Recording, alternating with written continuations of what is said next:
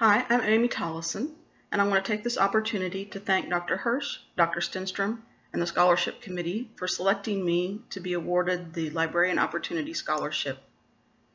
It's such an honor. I work with so many talented colleagues in my classes on the discussion boards and in group projects, so to be chosen for this is truly an honor. And I want to thank Ms. Moravito and Mr. Ball for endowing the scholarship. It's truly an honor to be chosen for an award that honors the librarians that affected their lives. And this is the impact that I would like to have on our community, the people that I serve, that I want to help them to reach their goals, to succeed, to do whatever they need to do. This is truly a blessing for me and for my family. We live in a small, fairly rural community in southern Kentucky.